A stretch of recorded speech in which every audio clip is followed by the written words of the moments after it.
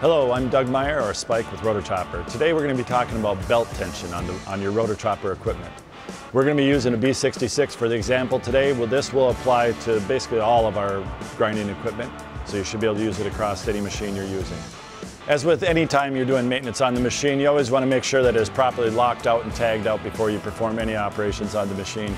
You also want to wear the proper PPE for any particular job you're doing.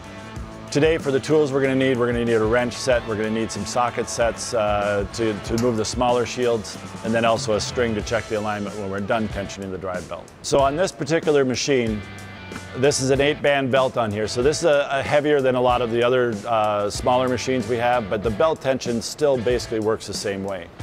One way to check it is in the manual, it's specified the amount of pressure you have to push down on the belt and the amount of deflection. So in the manual, they're going to talk about putting so many foot-pounds on the belt, and you're going to push that across all the bands of the belt and how much deflection you see.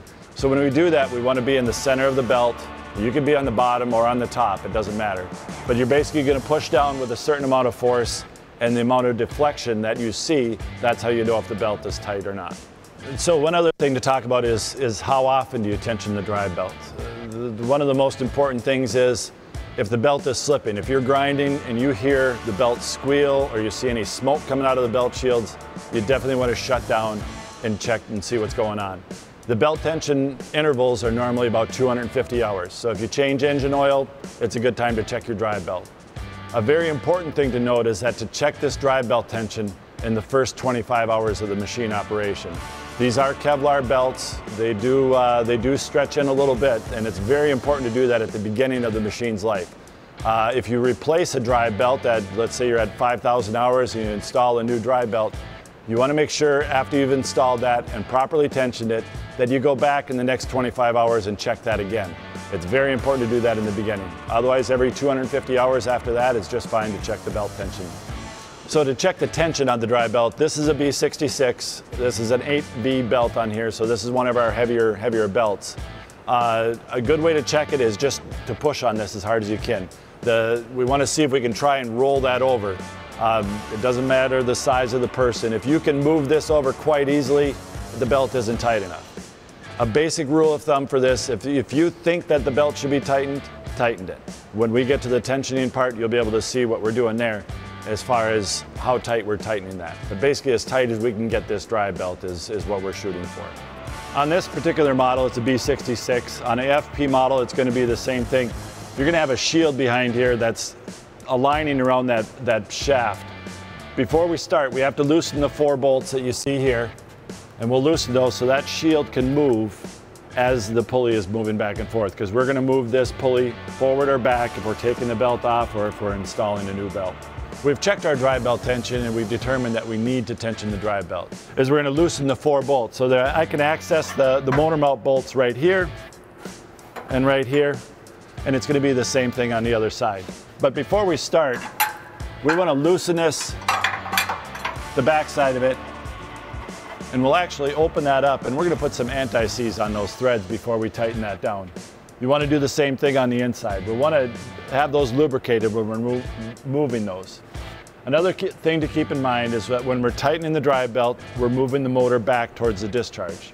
If we want to loosen the drive belt in order to, say, change it, we're actually going to push the motor forward.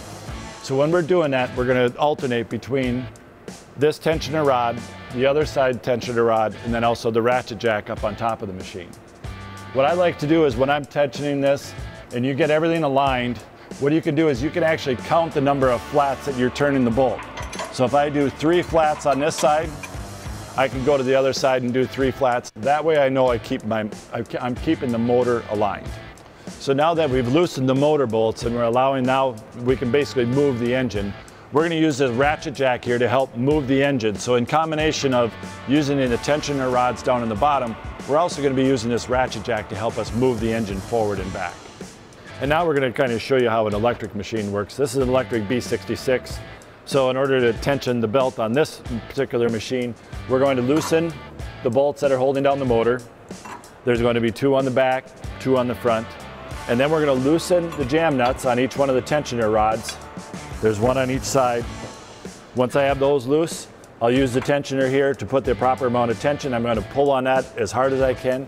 There's also a push jack on the front of the motor that we'll use to help push this motor back. But again, when we're done, we're going to be pulling on that bolt as hard as we can. So one thing to keep in mind, when you're tensioning the belt, and when you get done and you have everything aligned and you're doing your final pulls on these bolts, basically we're going to pull on these tensioner rods as hard as we can. We're using a standard wrench, not putting a cheater pipe on there. But basically when we go on in, we start pushing, it's going to be about as hard as you can push on both sides to make sure that that belt is as tight as we can possibly get it. My belt is properly tensioned, and I have my tensioner rods are locked down. The next thing we're going to do is we have to tighten these motor mount bolts again. We'll do that on both sides. Once we've tightened that down, we want to again check our alignment to make sure nothing moved on that side. And after that, we should be good. So now that we've properly tensioned the drive belt, we have to tighten this shield back up again to make sure that that's not moving around. It's pretty tight to see it from here, but you're actually going to move the shield back and forth and you'll feel it hit the shaft, and we want to center that shield on the shaft. Once that's complete, you'll tighten the 4 bolts and then we're done. And remember, a well-maintained machine is a safer, more profitable machine. Thanks for watching the video today, and remember to subscribe to our YouTube channel and all our other platforms.